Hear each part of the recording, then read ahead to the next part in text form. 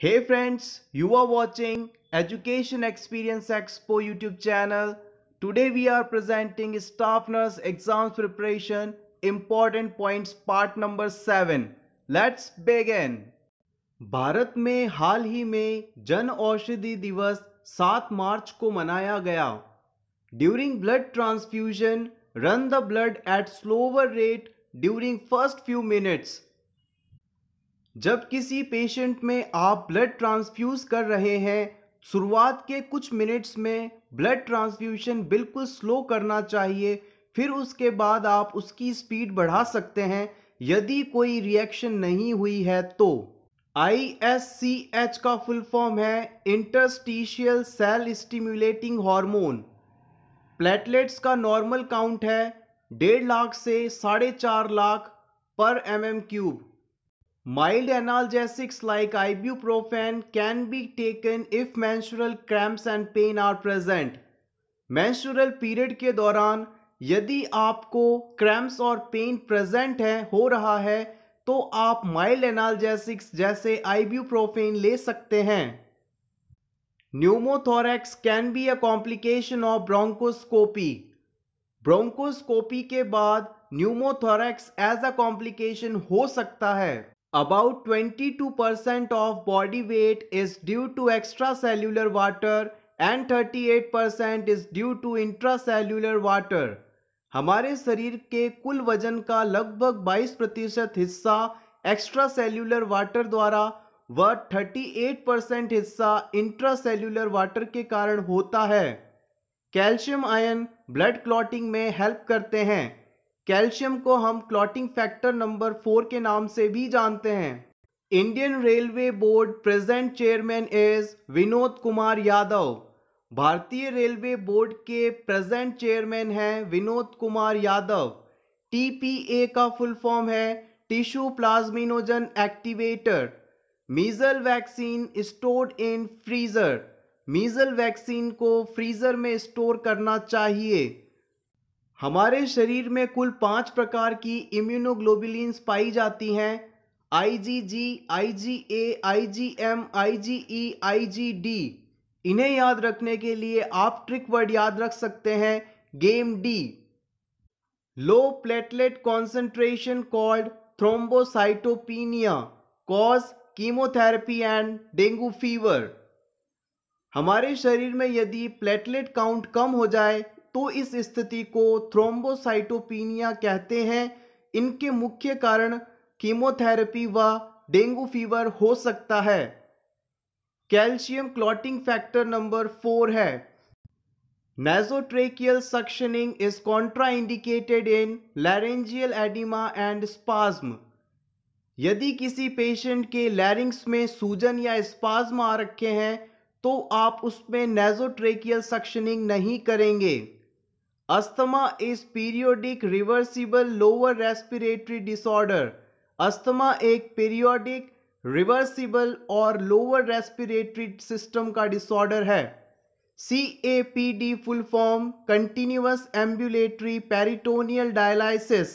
VVM means vaccine while monitor. It is a temperature exposure indicator of vaccine. VVM का full form है vaccine while monitor. Vaccine while monitor temperature exposure indicator है. कई vaccine heat के लिए काफ़ी sensitive होते हैं. थोड़ा सा टेम्परेचर ज़्यादा मिले उन्हें तो वह नष्ट हो जाते हैं, फिर वो उपयोग योग्य नहीं रहते. वैक्सीन्स पर लगा VVM यही बताता है कि वैक्सीन अब उपयोग करने योग्य है या नहीं. वैक्सीन वाइल मॉनिटर पर यदि कलर बदल जाए तो हमें वैक्सीन को डिस्कार्ड कर देना चाहिए. Rule of 9 is used to calculate burn body surface area. Rule of 9 की सहायता से हम किसी पेशेंट में कितना % बर्न हुआ है इसे कैलकुलेट करते हैं. IDDM का फुल फॉर्म है इंसुलिन डिपेंडेंट डायबिटीज मेलाइटस. इन thrombocytopenia patient avoid intramuscular injection. Thrombocytopenia का मतलब होता है प्लेटलेट्स की संख्या का कम होना. प्लेटलेट्स का कार्य है हमारे शरीर में ब्लड क्लॉट बनाना. यदि हम ऐसे पेशेंट जिनमें प्लेटलेट्स की संख्या कम है को इंट्रामस्कुलर इंजेक्शंस देंगे तो हो सकता है उस स्थान से ब्लीडिंग शुरू हो जाए और वो ना रुके। इसीलिए कहा जाता है थ्रोम्बोसाइटोपेनिक पेशेंट्स में इंट्रामस्कुलर इंजेक्शंस अवॉइड करने चाहिए। Patients taking antipsychotic drug develop rolling of eyes upward, it's called extra pyramidal symptoms. एक ऐसा पेशेंट जो कि एंटीसाइकोटिक ड्रग्स ले रहा है, उसकी आंखें यदि ऊपर की तरफ घूमने लगें तो यह हमें बताती हैं कि उस पेशेंट को इस ड्रग के कारण एडवर्स इफेक्ट आ रहे हैं और इन एडवर्स इफेक्ट्स को हम एक्स्ट्रा पिरामिडल साइड इफेक्ट्स कहते हैं। टी लिम्फोसाइट फाइनल मैचुरेशन इन थाइमस ग्लैंड। टी लिम्फोसाइट्स का फाइनल मैचुरेशन थाइमस ग्लैंड में होता है। हमारे बॉडी में ब्लड क्लॉटिंग या क्लॉटिंग प्रोसेस 3 स्टेप्स में होती है। फॉर्मेशन ऑफ प्रोथ्रोम्बिन एक्टिवेटर और प्रोथ्रोम्बिनेज। सबसे पहले वाले स्टेप में प्रोथ्रोम्बिन एक्टिवेटर या प्रोथ्रोम्बिनेज का निर्माण होता है। उसके बाद conversion of prothrombin into thrombin in presence of calcium and thromboplastin.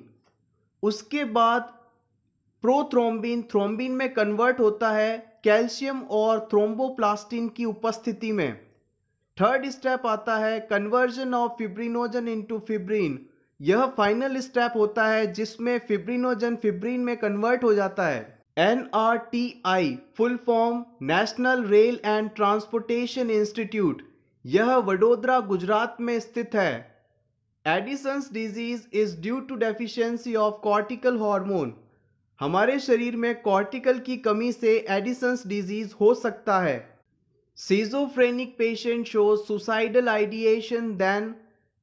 आपको पता चलता है कि सिजोफ्रेनिया का एक पेशेंट सुसाइड करने जैसी कोई बात सोच रहा है या कोशिश करने वाला है, तो आप तुरंत डॉक्टर को इन्फॉर्म करेंगे, उसके आसपास के एनवायरनमेंट सेफ्टी को बढ़ा देंगे और उस पेशेंट को कंटिन्यूअसली ऑब्जर्व करेंगे। Friends, please click upon the like button. Thank you. IF का फुल फॉर्म है intrinsic factor, elevated platelet concentration called thrombocytosis. यदि किसी व्यक्ति में प्लेटलेट्स की संख्या बढ़ जाए तो इसे हम थ्रोम्बोसाइटोसिस कहते हैं। इसके मुख्य कारण क्रोनिक माइलॉइड ल्यूकीमिया और रीसेंट स्प्लीन रिमूवल होते हैं। Umbilical cord protruding from uterus give ट्रेंडलबर्ग्स position. यदि किसी पेशेंट में अम्बिलिकल कॉर्ड यूट्रस से बाहर की तरफ आ रही है तो आप ऐसी स्थिति में पेशेंट को ट्रेंडलबर्ग पोजीशन देंगे। ट्रेंडलबर्ग पोजीशन में पेशेंट का हेड पार्ट पैरों की तुलना में थोड़ा नीचे होता है। INH का फुल फॉर्म है isoniazid. It is a drug that is used in the treatment of TB। Bharat में सोने की खदानें कर्नाटका स्टेट में स्थित हैं।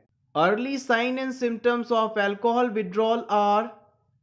अल्कोहल विड्रॉल के अर्ली साइन एंड सिम्टम्स हैं एंजाइटी, एनोरेक्सिया, इंसोम्निया और ट्रिमर्स।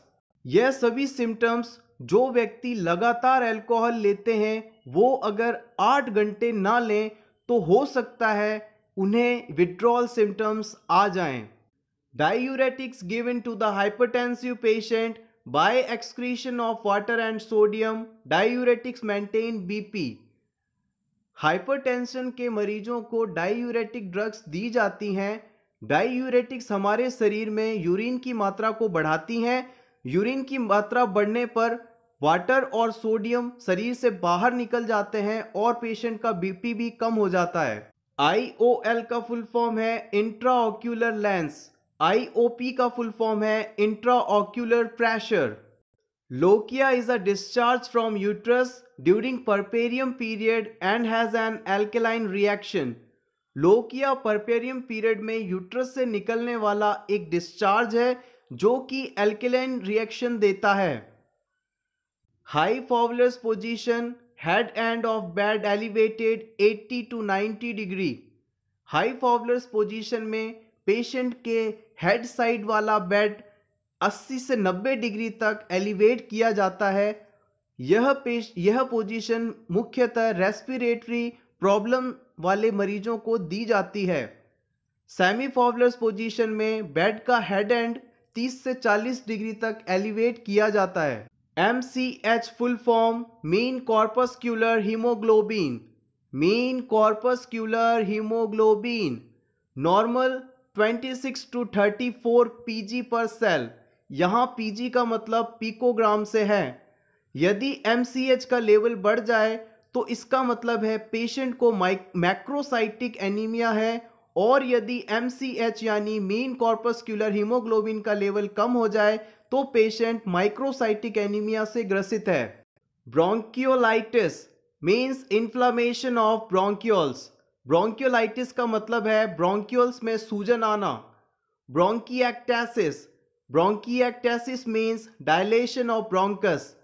ब्रोंकस का डायलेशन ब्रोंकिएक्टेसिस कहलाता है। CCU full form cardiac care unit. Left lateral position is best for rectal exam. Rectal examination के लिए पेशेंट को लेफ्ट लैटरल पोजीशन दी जाती है। कुछ इंपॉर्टेंट मूड स्टेबलाइजिंग एजेंट के एग्जाम्पल हैं lithium carbonate, वाल्प्रोइक acid, कार्बेमाज़ेपाइन। Myocardial infraction में be the complication of hypertensive patient. Hypertension के कारण व्यक्ति को मायोकार्डियल इंफ्रैक्शन भी हो सकता है। ICC women's T20 world cup 2020 की विजेता टीम है Australia. Fairlie constant state of internal environment is known as homeostasis. Respiratory centre medulla में लोकेटेड रहता है। IPPA का फुल फॉर्म है inspection, palpation, percussion, auscultation. Schizophrenia patient taking clozapine, monitor his WBC count to check adverse effect। Schizophrenia के मरीज जिन्हें क्लोजेपाइन drug दी जा रही है, हमें उनका WBC काउंट लगातार मॉनिटर करते रहना चाहिए। इससे हमें क्लोजेपाइन के एडवर्स इफेक्ट का पता चलेगा। Antibodies produced by the lymphocytes. Antibodies का निर्माण लिम्फोसाइट्स द्वारा किया जाता है। Asthma affects mainly trachea and bronchi. Asthma condition में ट्रेकिया और ब्रोंकाई ही इफेक्ट होती हैं। High concentration of oxygen is given in acute pulmonary oedema. Acute pulmonary oedema condition में हाई कॉन्सेंट्रेशन ऑक्सीजन दी जाती है। Water absorbed in large intestine of GIT। हमारे शरीर में पानी का अवशोषण GIT के लार्ज इंटेस्टाइन वाले पार्ट से होता है। आर्टरीज और वेन को कैपिलरीज द्वारा कनेक्ट किया जाता है। TPA यानी टिश्यू प्लाज्मिनोजन एक्टिवेटर एक नेचुरल एंजाइम है जो कि ब्लड क्लॉट्स को डिसॉल्व करता है। Indwelling urinary catheter generally used for clients with urinary retention. ऐसे मरीज जिनमें यूरिन रिटेंशन यानी मूत्र का रुकाव हो गया है, उनके लिए सामान्यतः इनड्वेलिंग यूरिनरी कैथेटर यूज किए जाते हैं। First player of the world who played 500 T20 matches. Cricket का पूरी दुनिया में ऐसा कौन सा प्लेयर है जिसने सबसे पहले 500 T20 मैच खेले? आंसर है किरॉन पोलार्ड। यह वेस्ट इंडीज टीम से हैं। CHF का फुल फॉर्म है कंजेस्टिव हार्ट फेलियर। हमारे सेंस ऑर्गन्स या ज्ञानेंद्रियां हैं आईज, नोज, ईयर, टंग, स्किन। आंख, नाक, कान, जीभ, त्वचा। Heparin added to normal saline which is connected to arterial line measuring invasive blood pressure. Invasive blood pressure monitoring के दौरान नॉर्मल सलाइन के साथ हेपेरिन भी मिलाया जाता है। IRV का फुल फॉर्म है inspiratory reserve volume. Aminoglycoside antibiotic causes ototoxicity, they damage cranial nerve number 8। Aminoglycoside antibiotics के द्वारा क्रेनियल नर्व नंबर 8 को इफेक्ट किया जाता है। यह ऑटोटॉक्सिक होती हैं। Accumulation of the metabolic waste causes nausea in renal failure. ऐसे मरीज जिनकी किडनी फेलियर है, उनमें बॉडी में एक्सेस वेस्ट प्रोडक्ट इकट्ठा होने के कारण नोजिया होता है। Patient with uric acid calculi avoid high purine diet. ऐसे मरीज जिनमें यूरिक एसिड कैलकुलाई प्रेजेंट है उन्हें हाई प्यूरिन डाइट नहीं लेनी चाहिए। एसबीआई लाइफ इंश्योरेंस के एमडी और सीईओ पद पर किन्हें नियुक्त किया गया? संजीव नौटियाल। एसबीआई का फुल फॉर्म है state bank of India. IPPB का फुल फॉर्म है intermittent positive pressure breathing. Each community development block should have one community health centre. Her community developed block पर एक सीएससी या कम्युनिटी हेल्थ सेंटर होना चाहिए। MCV का full form है mean कॉर्पस्क्यूलर volume. Mean कॉर्पस्क्यूलर volume normal level होता है 80 से 100 एफएल पर सेल। एफएल का मतलब है फेम्टोलीटर्स। यदि एमसीवी का लेवल बढ़ जाए तो इसका मतलब पेशेंट को पर्नीशियस एनीमिया है। यदि एमसीवी का लेवल कम हो जाए तो पेशेंट थैलेसीमिया से ग्रसित है। Asthma is a alternate contraction and relaxation of trachea and bronchus. Asthma condition में ट्रेकिया और ब्रोंकस का अल्टरनेट कॉन्ट्रैक्शन और रिलैक्सेशन होता है। If it is occur continuously it is called status अस्थमैटिकस।